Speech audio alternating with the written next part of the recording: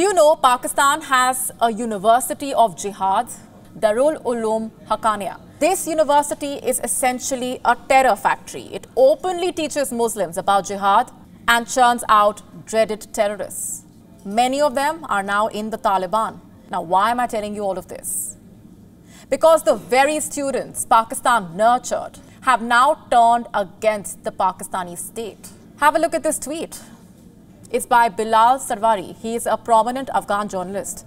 He says there are around 50 to 60 Afghan Taliban fighters who have joined the TTP. Timing of this revelation is quite interesting. It comes amid a spike in terror attacks in Pakistan and fierce clashes at the Pakistan-Afghan border.